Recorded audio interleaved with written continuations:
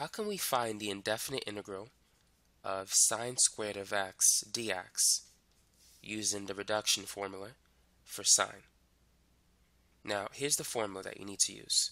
The integral of sine raised to the n of x dx, it's negative 1 over n cosine x sine to the n minus 1 power of x plus n minus 1 over n times the integral of sine raised to the n minus 2 power of x dx. So in this problem, we can see that n is equal to 2. So using the formula, it's going to be negative 1 over n, or negative 1 over 2, cosine x, sine n minus 1, or 2 minus 1, which is 1. So we could simply say sine x, plus n minus 1 over n. So that's 2 minus 1 over 2, which is 1 over 2, integral sine n minus 2, so 2 minus 2 is 0. Anything raised to the 0 power is 1, so this becomes 1 dx. Now, the integral of 1 dx is simply x. So we get this answer. This is going to be 1/2 x plus c. Now, you can leave your answer like this, or you can adjust it. If you wish to adjust it, you need to be familiar with the double angle formula for sine.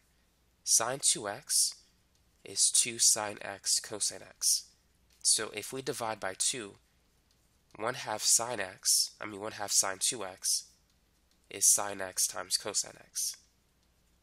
So what we're going to do is we're going to replace sine x cosine x with 1/2 sine 2x. So this is going to be negative 1/2 times 1/2 sine 2x plus half of x plus c. And so I'm going to write the final answer like this. So it's going to be 1/2 x, and then 1/2 times 1/2 is 1/4, but there's a negative sign in front of it. So it's negative 1/4 sine 2x plus c. So this is the antiderivative of sine squared x. You can write your answer like that, or you could write it like this if you want to. Let's try another example. What is the antiderivative of cosine cube of x dx using the reduction formula for cosine? So let's start with the formula. Cosine raised to the n of x dx is equal to 1 over n cosine to the n minus 1 of x times sine x plus n minus 1 over n integral cosine n minus 2 of x dx. So in this problem, n is equal to 3. So this is going to equal 1 over n, or 1 over 3, cosine n minus 1, 3 minus 1 is 2, and then times sine x. And then we have n minus 1 over n, so 3 minus 1 over 3, that's going to be 2 over 3, integral cosine n minus 2, 3 minus 2 is 1. And so we have 1/3. Now I'm going to replace cosine squared with 1 minus sine squared, but I'll do that later. But for now we have cosine squared times sine x, and the integral of cosine is sine. So if you want to, you can leave your answer like this. But what I'm going to do is I'm going to adjust it. I'm going to replace cosine squared with 1 minus sine squared.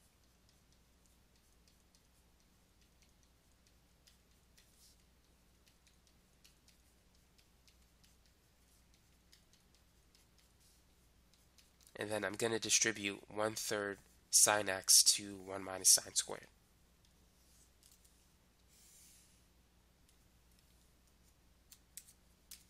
So it's going to be 1/3 times 1 times sine x. So that's simply 1/3 sine x. And then it's 1/3 times negative sine squared times sine x, which is negative 1/3 sine to the third power of x. And then we have everything else. So now let's combine like terms. We can combine these two. 1/3 plus 2/3 is 3/3, and 3 divided by 3 is 1. So the final answer is going to be sine x minus 1/3 sine cube x plus c. And so this is the indefinite integral of cosine cube x dx. So you can leave your answer like this, or you can write it in this form if you want to. Now let's try one more problem.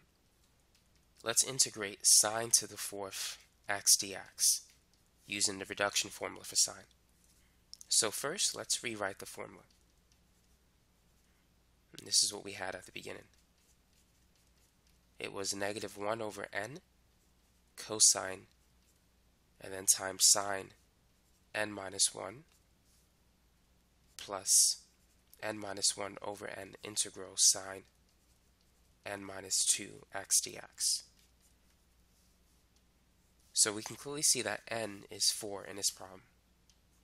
So it's going to be negative 1 over n, or negative 1 over 4 cosine x, and then sine n minus 1, or 4 minus 1, which is 3. And then n minus 1, that's 4 minus 1 again, that's 3, over n, which is 4. Integral sine n minus 2, so 4 minus 2 is 2.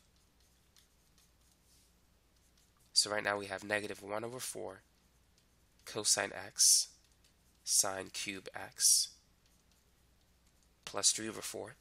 And earlier in this video we said that the integral of sine squared was 1/2 x minus 1/4 sine 2x, and of course plus c.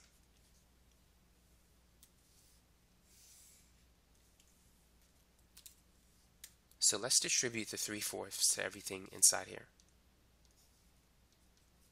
So it's negative 1/4 cosine x sine cube, and then 3 over 4 times 1 over 2, that's going to be 3 over 8. And then 3/4 times 1/4, that's 3 over 16 sine 2x plus c. So this is the answer if you want to leave it in that form. Now I'm going to adjust the answer. I'm going to simplify it using the double angle formula for sine.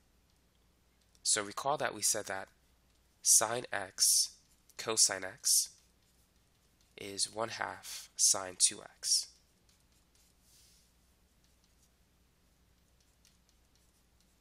So I'm going to rewrite sine cube as sine x times sine squared. And everything else I'm just going to keep it the same for now.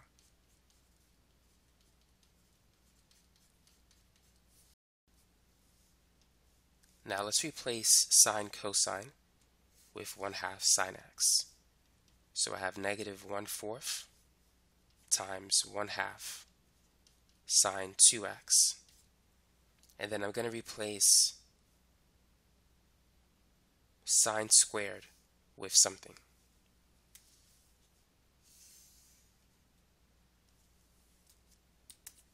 I'm going to use the double angle formula for cosine. Or you could say the power reducing formula for sine squared.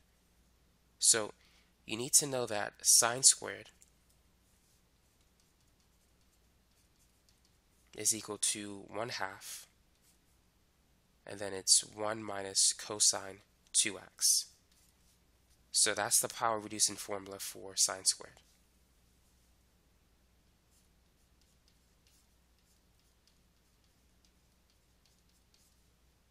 And then everything else will be the same. So now I have a 4 times a 2 times a 2. 4 times 2 is 8, times 2 is 16. So this is negative 1 over 16. And then sine 2x times 1 minus cosine 2x. And then everything else. Now I need to distribute negative 1 over 16 sine 2x to 1 minus cosine 2x. So when we multiply it by 1, it's just going to be negative 1 over 16 sine 2x.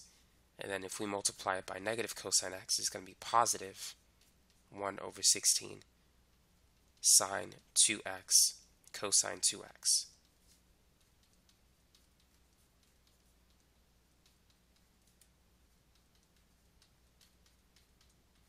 Now, let's combine like terms.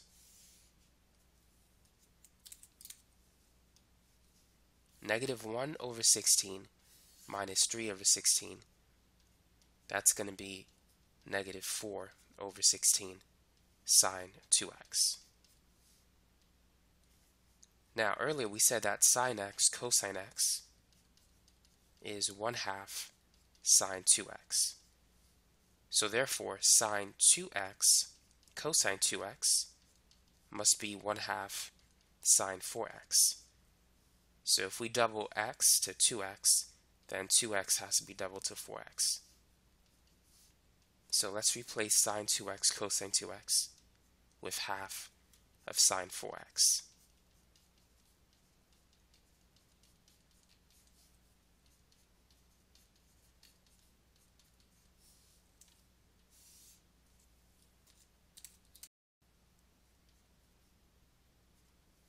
Now let's put this in order. So we have 3 over 8x, and then 4 over 16, we can reduce that to negative 1 over 4 sine 2x. And then 1 over 16 times 1 over 2, that's 1 over 32 sine 4x, and then plus c. So this is another way in which you could represent the answer.